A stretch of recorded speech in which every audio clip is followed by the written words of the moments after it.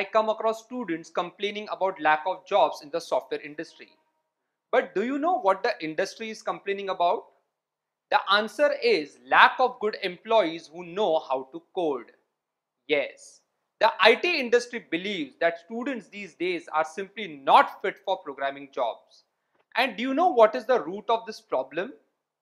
The problem starts with SPA, Structured Programming Approach, one of your subjects in semester 2.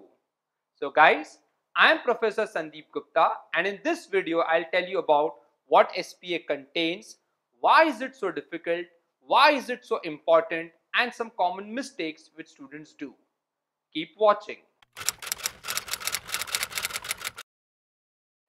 In SPA, you will be studying C programming language, which means you will be writing lots and lots of programs in C.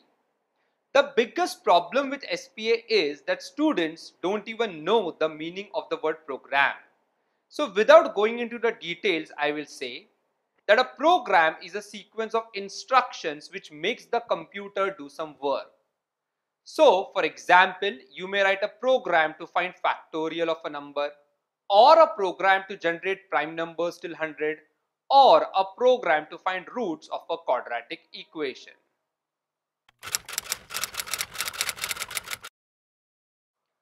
The first reason why SPA is so difficult is because it is a new subject for you.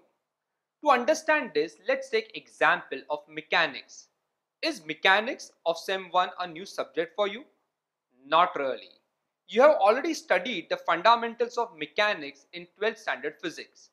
So in mechanics, the topics are new, not the subject as such. Now this is not the case with SPA, where most of you will be doing programming for the first time in your lives. In fact, remember, a while back, most of you did not even know the meaning of the word program. The second reason why SPA is so difficult is because in SPA there are no methods and every problem is a new problem.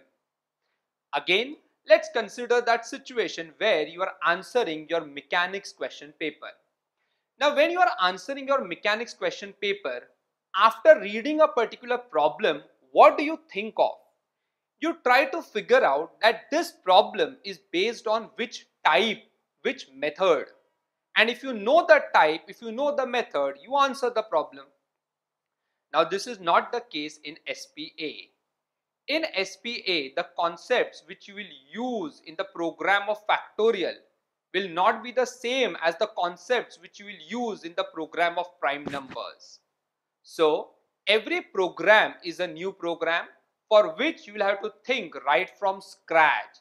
There are no methods in SPA. Because of these reasons, most of the students get a KT in SPA in Sem 2. In fact, the pass percentage of SPA is never more than 30%, and at times it is as low as 15%. Let me tell you something very interesting. Some of you must be knowing that earlier SPA was in semester 1. And what Mumbai University did is it shifted SPA from semester 1 to semester 2 because it wanted to improve the pass percentage in semester 1. Lots and lots of students used to get a KT in SPA in semester 1. So, is that solving the problem or simply postponing the problem? You know the answer.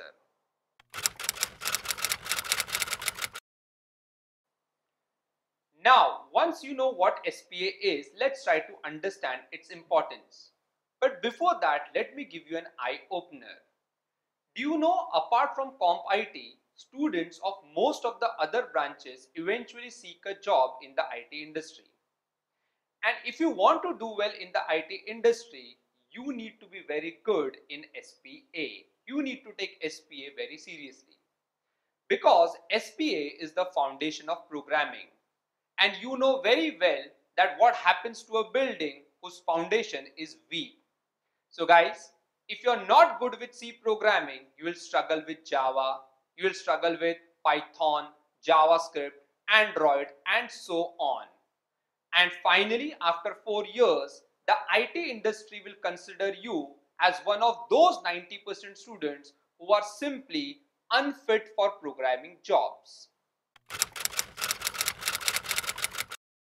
Now let's talk about some misconceptions regarding SPA. Some students are very good with nitty-gritty of computers, be it installing softwares or formatting a hard drive or anything else. These students believe that in SPA we'll be studying about basic computer usage and maintenance. Well guys, SPA is not about using a computer, it is about programming a computer. And programming a computer is a totally different ball game. One more misconception. There are some students who have studied HTML CSS in their 11th 12th standard or in their school. These students believe that C programming is similar to HTML. So tell me one thing, what is the full form of HTML? It is Hypertext Markup Language, and I repeat, markup language. So guys, HTML is not even a programming language, whereas in SPA we'll be studying C programming language. They are different. And finally, the most important thing, because SPA is so important and difficult, most of you will take professional help for SPA. But I have seen many innocent students who take SPA coaching from their maths or BEE or mechanics teacher. So guys, tell me one thing. If you have a fracture in your hand, will you go to an eye surgeon? Obviously no. Understand a very simple thing. A person can teach either maths nicely or SPA nicely, but not both. So guys, ask your seniors, go to a good teacher and become better programmers.